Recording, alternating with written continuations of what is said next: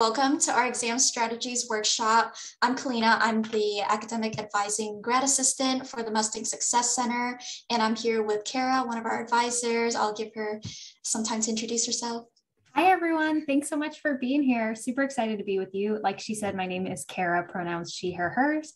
I'm an academic advisor with the Mustang Success Center, and I'll be helping Kalina out with this presentation.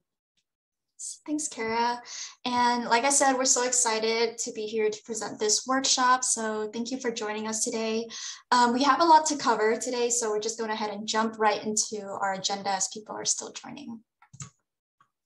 Yes, perfect. So today we are really going to start off with what is test anxiety, because that's a really common thing that brings a lot of us to this space. We're going to talk about that pre-test preparation because that's so important.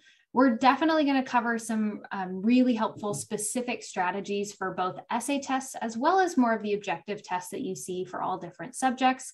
Some really helpful strategies there. We're going to talk about the importance of a post-test analysis and what that means. And we are going to kind of wrap up with this conversation about self-care and self-talk, because that's a really influential piece to this as well.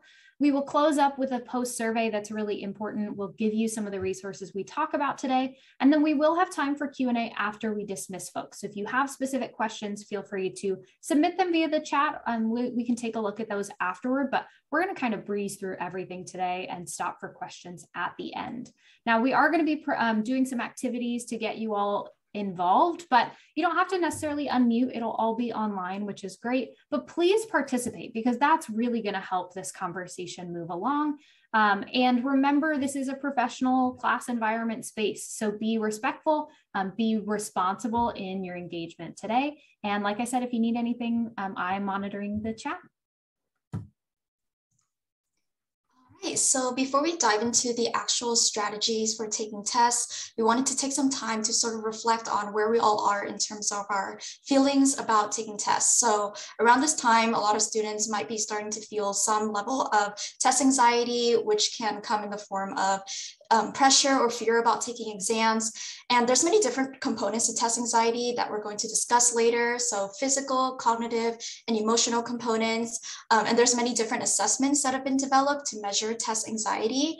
The questionnaire that we're about to take together does focus on the cognitive component, but you can find other assessments that sort of touch upon different aspects of test anxiety as well. And I will be honest, when we talk about test anxiety, I have presentation anxiety as a professional. So you are not alone here in this space.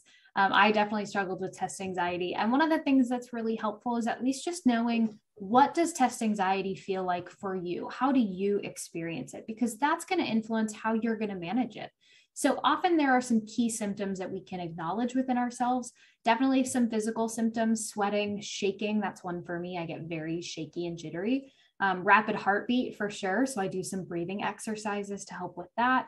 Dry mouth, fainting, nausea. Some of these are significant. So you want to know how this expresses itself physiologically with you, but you also want to be aware of the emotional undercurrents to it. So low self-esteem is one that's really common that I think we all face in our own ways. Maybe some anger or even some frustration with academics or just things going on in life. Feelings of hopelessness. This is one we hear a lot as advisors, distress, depression. And then like Kalina has been saying, there are those cognitive and behavioral pieces as well. So fidgeting, I like to click pens. That's a thing that I do. Avoiding tests or wanting to avoid that prep or whatever. Forgetfulness is a big one we see. I saw it on the Jamboard. Self-doubt and negative self-talk. These are all really big things. And once you start to notice what is being expressed, then you can start to target it a little more effectively. Now, this is not an exhaustive list. So in the chat, I'm going to link another page that lists out some more. If you're identifying with some, maybe not others, take a look. It's a pretty helpful resource. But let's also talk about the causes of test anxiety, because it may manifest itself, but we want to figure out what's underneath this. And like I said before, with the previous slide, this is not an exhaustive list, but these are kind of the main three that come up for folks. So number one is poor past test performance. So if you don't feel like you're a good test taker, or you've struggled with certain tests in the past, maybe you got that first midterm back and it wasn't very good, likely you're going to feel a little bit more anxious for that next test. Lack of test preparation is a big one. So if you aren't preparing enough, you don't have that study time or time management really narrowed down yet, then you might also feel ill prepared and anxious when you get to the actual exam. That was me a lot in college. And then a big one really is fear of failure in very broad terms or very specific terms. So a lot of folks tie some of our self-worth to our performance on tests or in our classes and our grades. Or maybe there's some perceived or real social pressure with your peers or even with your professors, someone you want to impress. These are kind of the main three that folks experience with test anxiety. Now, we're not going to focus too much on the causes because likely for some of us, it's really easy to identify, but we're going to talk about that test preparation very specifically because that's an easy one to build into our systems and really build as a strength. And that way you can deal with some of those other pieces outside of spaces like this.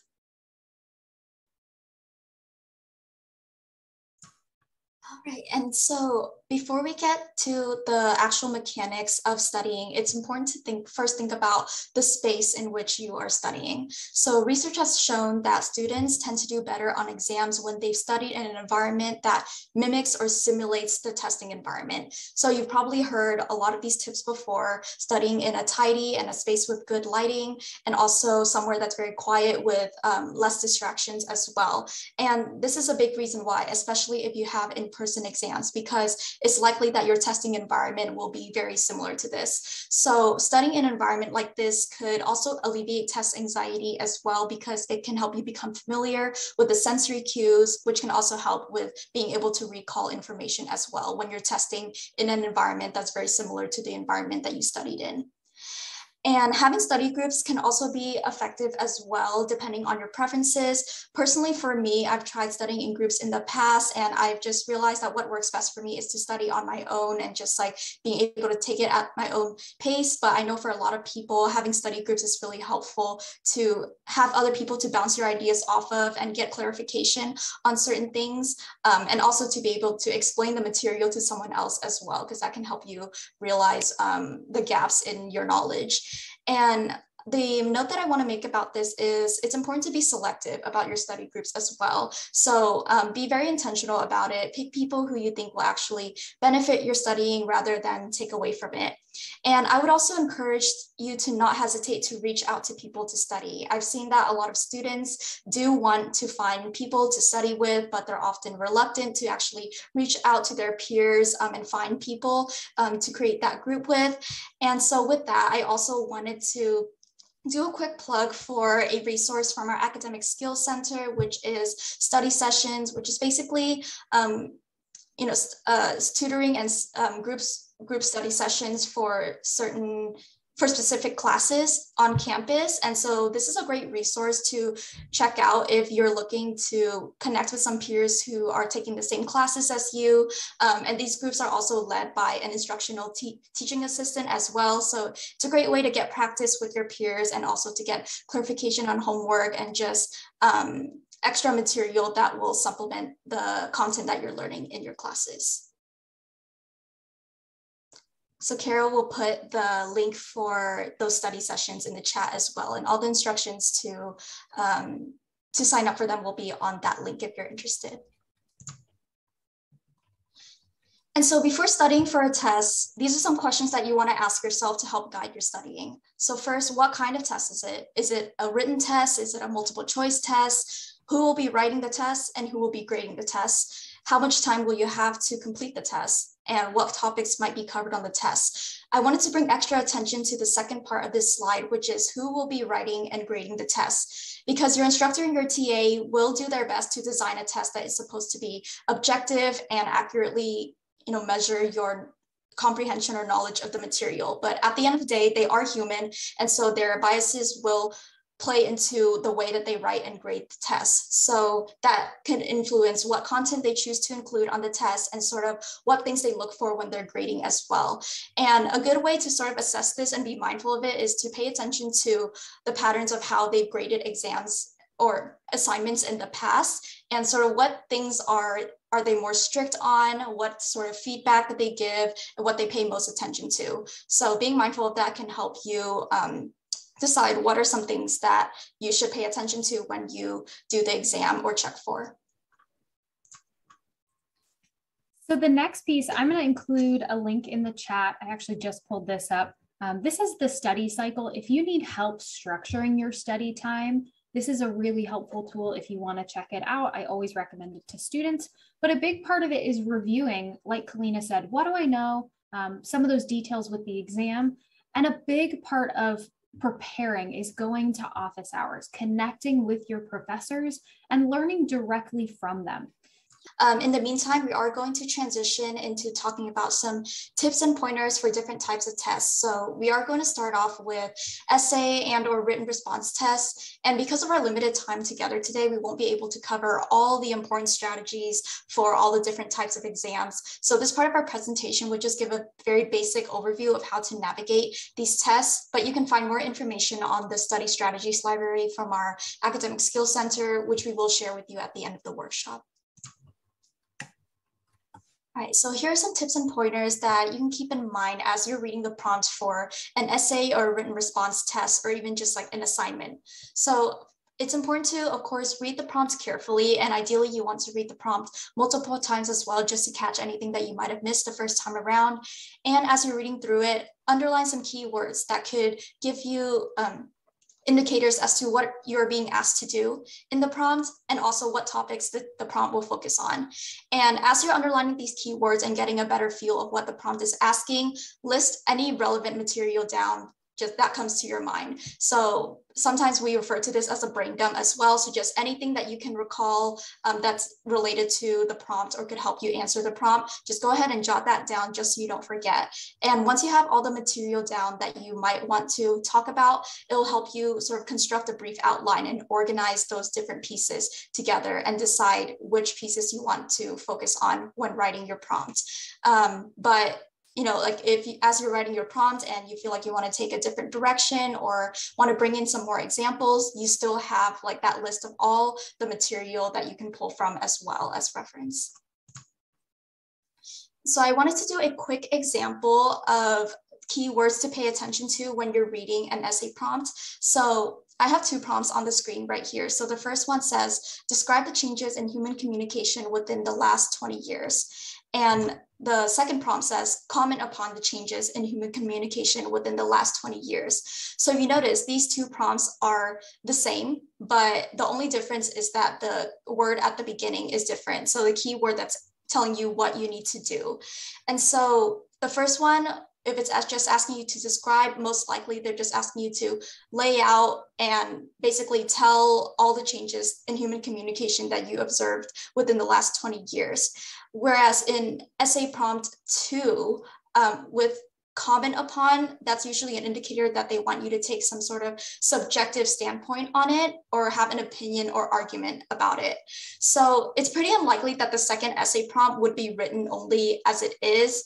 Usually the prompt will be longer and more specific about what kind of position they want you to consider. Like, for example, in this one, what about human communication do they want you to have an opinion about? But this is just like a very basic example. Making notes of these keywords is still important to just get a sense of what is being asked of you.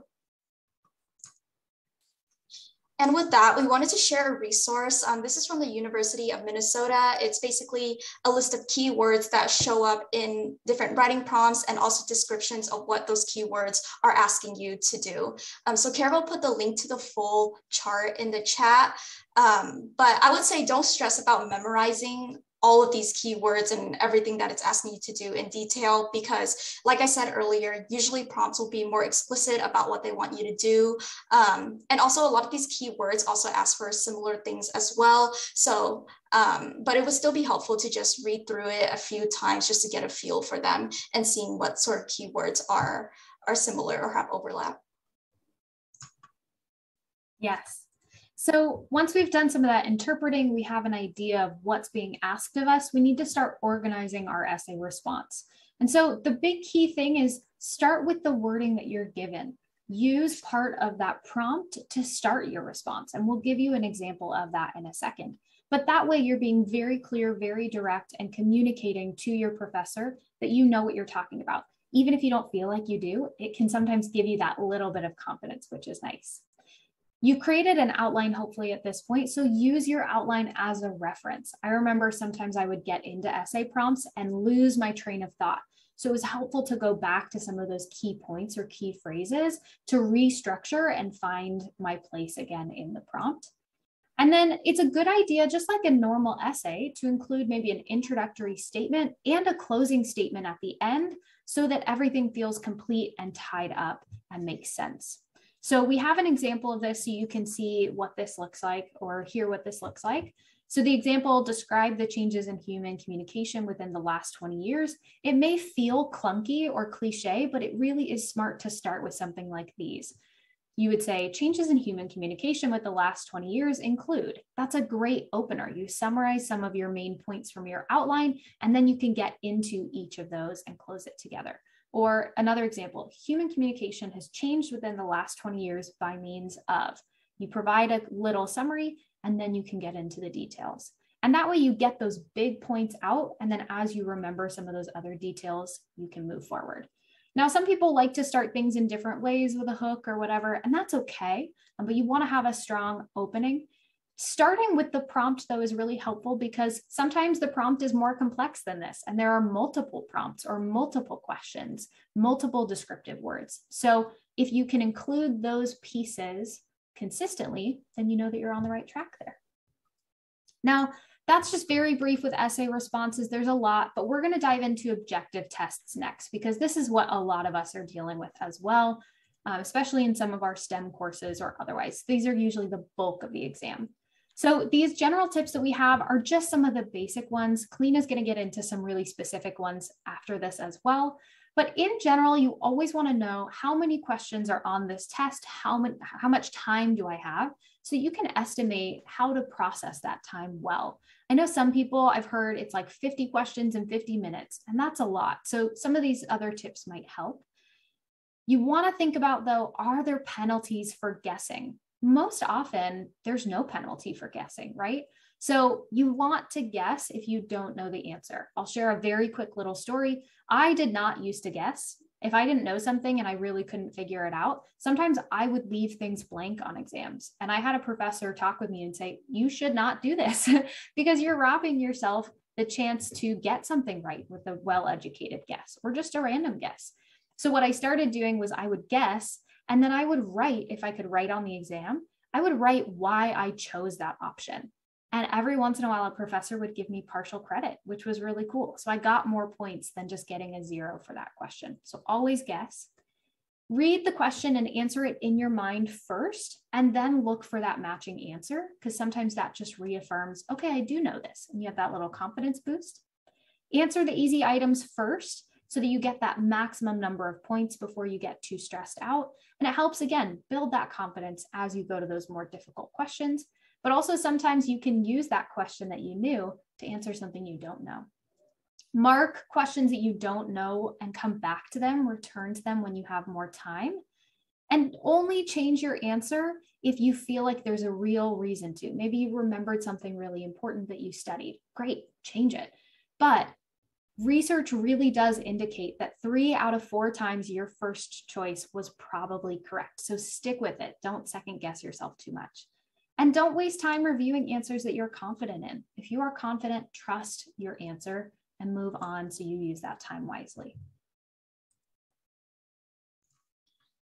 Yeah, thanks, Kara. And like I said, we're going to be focusing on multiple choice questions in this section because most objective tests include these types of questions. This is probably the most common type of question that you all are going to encounter.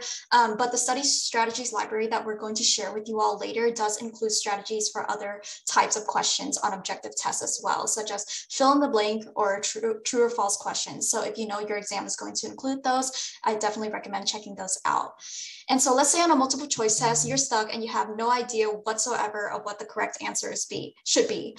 So as Kara mentioned, it's good. If there are no penalties for guessing, it's good to guess anyways to sort of maximize your number of points. But even in guessing, if you have the time, you can still be strategic about it.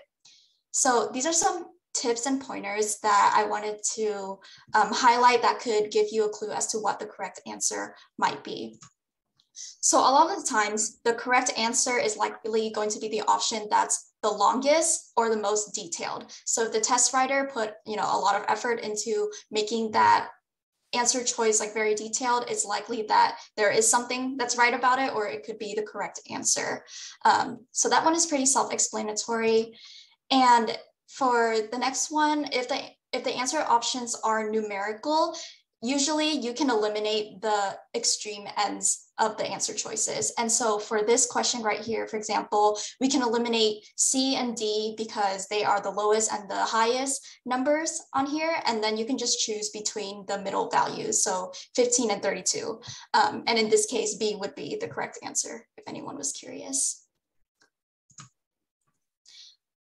And also the correct option is likely not going to be one of two options that are the same. And so in this problem right here, if we look at B and C, they are basically saying the exact same thing, just using synonyms or words that are similar to each other, but the meaning is still the same. And so if you run into two options like that are the same, most likely you can eliminate both of them, and neither of them are the correct answer because the correct answer would not show up twice in the same question. And so you could just choose between two of the other ones. And on the flip side, the correct option is likely to be one of two options that are lookalikes but different in meaning. So I wanted to bring attention as to how this is different from the previous example that I gave. So in the previous example, the meaning of the answer choices were the same. It's just the way that they were being described was different. But what I mean by one of two options that are lookalikes but different is referring to the meaning. So in this one right here, two of the answer choices are nephron and neuron.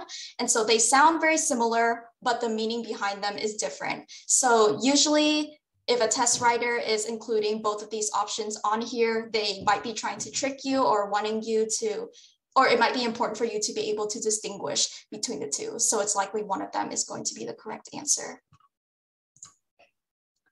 And similarly, the correct answer might be in two choices that have frequently occurring elements. And so in this one right here, the following languages are spoken in the Comoro Islands. B and D are similar in that they both include French. So we see French appear in both of them, and they're distinguished by one includes Arabic and the other one includes English. So this is kind of similar to the example that I just gave before, in which two answers are similar, but there is a fundamental difference between them that the test writer might be wanting you to be able to distinguish. So it's likely that the correct answer choice will be one of these two options. And the last tip that I have for this is the correct answer can also be one of two opposite options as well. So in this example, the planarian has, and then we see A and D are complete opposites of each other. So an anterior brain versus a posterior brain. And like I said, from a test writer's perspective, if they include both on here, then it's pretty likely that they want you to be able to tell the difference between them and trying to trick you in that sense. So you can eliminate the other two and try to pick between these two that have opposite meanings. There are other cues in the questions that could indicate to you what the correct answer might be. So definitely pay attention to the grammatical agreement, whether they use a versus an. So for example, in this one, the stem or the end of the question ends with an "and," and so it's likely that the answer will start with a vowel. And usually test writers do like catch this and try to like not give that away so easily, but it's still worth a shot to try to pay attention to that. And the other one as well is also singular or plural indicator. So whether they use is versus are. And in this example, the question includes are, so it's likely that the answer will be plural. And the note that I wanted to make about this is that you should still eliminate any answers that you know are incorrect for sure.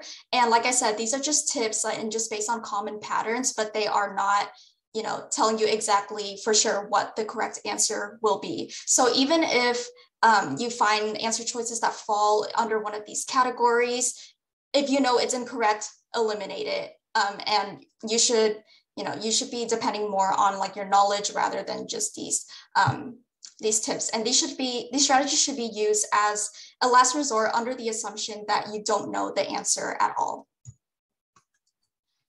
So some other final tips that I have for multiple choice questions: avoid absolute indicators such as only, always, never, everyone, no one. It's very unlikely that something will be true in all cases or never true at all. And so if you see any of these in your answer choices, it's likely that it's not going to be the correct one. And for questions with an all of the above options, if you know 2 or more of the options are correct, it's likely going to be all of the above, even if you are unsure about that third answer or any of the other options. And also, as Kara mentioned earlier, sometimes the answer in one question can be found in other questions on the exam. And this is also why it's helpful to do all the easy questions first and do everything that you know, because sometimes later questions might jog your memory or give hints for the questions that you were unsure on. All right, and now I'm going to go into talking about the post-test analysis. So things that you want to reflect on once you've completed the test or once you've gotten your grades back for the test. So after you've taken the test, think about the way that the test was written. So what types of questions were asked and where did the material come from? And what I mean by this is, did the professor pull material mainly from the textbook, from the lecture slides? Back in undergrad, I have personal experience with this. I noticed that some professors, they would assign a lot of textbook material, but those are mainly used to be supplemental or additional material to help clarify things that you don't know. But for the actual exam, they don't actually pull material from the textbook a lot. And I've had professors who just pull material directly from the lecture slides. And so paying attention to that and knowing where the professor gets the material from can help guide your studying and help you identify what you should focus on the next time you take the exam for the same class. And of course, celebrate what you knew. Give yourself a pat on the back for being able to answer the questions that were easy to you or that you could remember. And reflecting on what questions did you miss and do you know how to answer those questions differently now? And if you are unsure about anything, I definitely recommend debriefing and asking to review your exams in office hours with your professor. So earlier we talked about utilizing office hours before the exam, but also utilizing office hours after the exam could be really important as well and really helpful. And so not all professors will distribute your exam because they might not want them circulating around, but most of the time you should be able to ask to view them personally in their office hours. So I definitely encourage you all to take advantage of that. And in your office hours, you could discuss any questions you did not understand and sort of go through them with your professor. Okay. So we've taken our exams, or maybe we haven't, maybe you have some exams coming up. It's really important to focus on your self-care. It's so easy to get caught up in studying and all of the kind of panic with exams, but self-care is super important. So I won't harp on this. Hopefully you know this by now, but number one, sleep is the most important thing that you can focus on. Do not pull all-nighters. It is not good for your brain and it's not going to help, honestly. Your brains are on overload as they're taking in so much information and trying to be social, and they're also still growing. So you need sleep so that you can rest, but also while you sleep, your brain actively transfers what you're studying into your long-term memory. So sleep is super important. Take naps if you need to also. Nutrition. Do not guzzle all of the coffee and all of the energy drinks. Make sure you are hydrated. Your brain needs water, but also don't give up coffee if you usually drink it. Find a balance with your nutrition. Complex carbs are really good so that your brain has that fuel, as well as healthy proteins and fats. Your body needs that as well. Chew gum. Sometimes that's really helpful for stimulating your brain, like 20 minutes before an exam. Fun little tip there.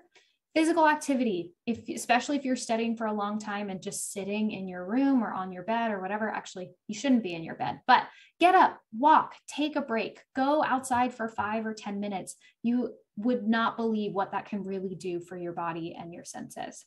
And really, the key here is finding balance. So study in blocks or chunks of time rather than trying to do long cram sessions, because again, it's just not proven to work. So you want to use that space in between your study sessions. Maybe start with 30 minutes or 45 minutes, maybe an hour or two, but take breaks. Don't sit on your phone. rest your senses and your eyes as you need to, but take care of food, whatever you need to, recharge, do something fun for yourself, come back to it when you need to. Here's a tip too, if you're struggling to get started with studying, set a timer for 5 or 10 minutes and really sit down and try and focus. If you can push past that 5 or 10 minutes, typically you'll be fine. If it's not working, step away, take a break, and come back to it in a little bit when you're better able to. Now, the other piece with this is self-talk. Our self-image and some of those mental or emotional things that we talked about before are really important. So as you're going through this testing season in the next few weeks, number one, reflect on your past successes. One bad exam is not all of your story. You have likely pushed through something really hard like this before. I could tell you my story about missing an entire midterm and working my way up from an F. We all have those moments and they're really formative. So think about, how did you get through those hard things before? Draw on that success and you'll be okay. Hold your concern at a distance. Don't reflect internally on some of these things, like I'm not good at tests. Testing is just something that you can learn to be better at. So maybe you just reframe that. Tests are challenging for me. That's honest. We know what to do with that though. We can prepare for that. Think about things bigger though. Again, sometimes it's really easy to get sucked into the details, but zoom out again. The test is ultimately not a reflection of your self-worth in any way, and some of us really need that reminder. This test will also not probably determine your long-term outcomes. Yes, it can influence your success in the class. Yes, it can influence your major maybe, or some of those things, but you can still find success outside of this exam. And there will be opportunities to bounce back. I will admit some classes, it is a midterm and an exam, or a final exam, but maybe there is one more exam that you can work on, or maybe there are some other smaller assignments or projects that you can really dig into to create a buffer for that midterm that maybe didn't go as well as you wanted it to. Ultimately, though, give yourself something to look forward to after you take your tests. Reward yourself for pushing through. You really do deserve it for all the time and effort you're putting in. But once you're done with that test, put it aside. It's not worth worrying over or sitting in. You will know when you know. And once you know, you do that post-test review and you move on, you learn, and you go from there. Now, I want to highlight self-talk does not have to be overly positive. I'm not saying, you need to convince yourself, I'm the best at everything, but it's about finding that more neutral self-talk, not overly negative, not overly positive, but more in tune with what do you need in this moment. You're not going to know everything on these tests, so just keep doing your best. Think of it like we talked about before, of just getting as many points as you can. Focus on that learning process, and slowly that pressure should be released. Keep talking yourself through it, and you hopefully will feel a little bit lighter with that. I'm going to include a really helpful resource in the chat. I have learned a lot from this website, so if you want to check out anything, I would say this is a really, really good one to look at today. But just be mindful of that self-talk, that self-care as you go through these next few weeks with exams. Yeah, and before we wrap up, I also wanted to share a little anecdote I have about pulling all-nighters. I remember during my third year of undergrad, I remember very vividly, there was this one class that I've been doing really well in, and I was very confident about my knowledge in this class, but I got in over my head and I ended up pulling an all-nighter to study for the final because I really wanted to keep my streak and continue doing well. And because of that, I actually ended up missing a lot of things on the final that I knew before or that I wouldn't have missed otherwise. And it was really surprising to me because, in the moment, I didn't realize how much it was affecting me until after I got the exam back and looked at my scores. And I was like, wow, I can't believe I missed this. I definitely knew this. And so definitely don't underestimate the importance of sleep and getting rest, because, if there are some topics that you can't get to, it's really difficult to cover all the bases of all the material on the exam, but you also don't want to compromise the things that you study so hard for or that you already do know as well.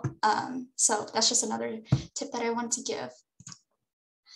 And so with that, that is all the content that we have for the workshop. Like I said earlier, we only had 50 minutes together today, so we couldn't get in everything that there is to know about exam strategies and covering all the different types of exams. But we wanted to leave you all with these resources. I mentioned the study strategies library multiple times throughout this workshop.